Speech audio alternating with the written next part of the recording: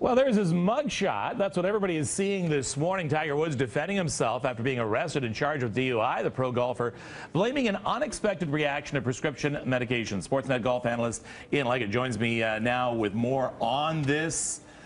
Tiger Woods keeps trying to reinvent himself, keeps trying to make that comeback. This is not going to help. No, you're right. This isn't what we want to see. We want to see him coming back, and ultimately as one of the greatest athletes that's ever been on the planet, never mind just golfer. I mean, we want to see a guy who's going to go out of the game kind of like we see with Arnold Palmer and Jack Nicklaus, a wave to the crowd, farewell. But I mean, it's unfortunate that something like this, as we were just talking about, if this is the guy down the street, it really isn't news, but because it's Tiger Woods, who's a very private guy for the most part in his private life.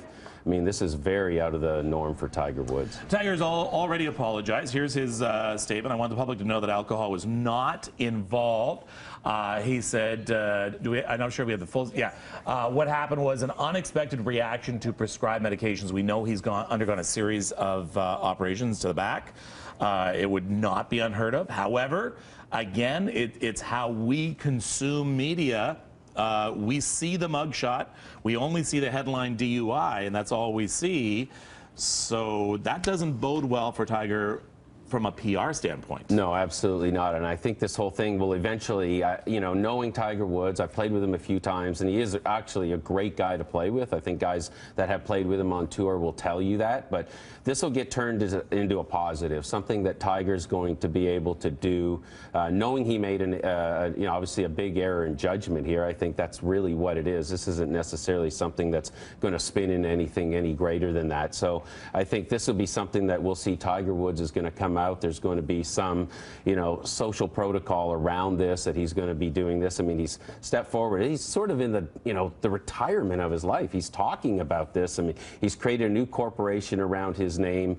He's talked about being a good father, and this is not the image that he wants to put out there. And I'm sure, that Steinberg and his management team are going to fix this. Well, PR companies love this. America loves, if nothing else, a star who falls from grace and then reinvents themselves. And they love this. And I mean, if anybody can do it, I can see Tiger doing it. So what does Tiger need to do now without making people feel sorry for him? Yeah, well, ultimately, that's what he's got to do. He's got to come out, and obviously he's made a small comment just about that this is not who he is and this isn't what he wants to be doing. So I think that there'll be something come around this, some programming around Tiger Woods, some national media campaign about not, driving under the influence. But, this is not the type of thing you get from PGA Tour players. This is the stuff that you get from NBA and NFL guys in the offseason, especially around painkillers. This is just not the image that the PGA Tour is built around, and primarily because with the PGA Tour, these guys are playing 12 months of the year. They don't have an offseason to get themselves involved into this type of antics. And so this is with Tiger Woods not playing the game of golf. I mean, this is one of the things I remember yesterday listening to Jaime Diaz, who's a golf writer for Sports Illustrated, made a comment like, I don't expect it, but I kind of expected it.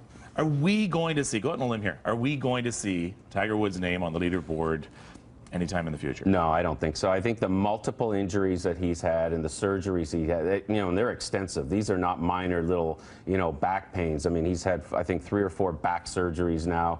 He's had an ACL surgery. He's had wrist and elbow problems. I mean, any other athlete in the world is already sitting at home, thinking about what they're doing with the next part of their lives. I just don't think that the game that does not lend itself to the multiple surgeries that he has, it's over. It's over. Sorry, Siri, for some reason, just all of a sudden piped up and said, "That's not nice." That's not nice. Ian, Siri is a big Tiger Woods fan. I guess she is. Siri. Even Apple's on side with Tiger. See that? All right. Thank you so much for this. I mean, all the best for Tiger. He still is and always will be Tiger Woods. Absolutely. All right. Ian Leggatt, thank you very much. You can contact him at Lego Golf. And in fact, why not ask, hey Siri, what do you think about Tiger Woods this morning? Yeah. All right. Here's Mel.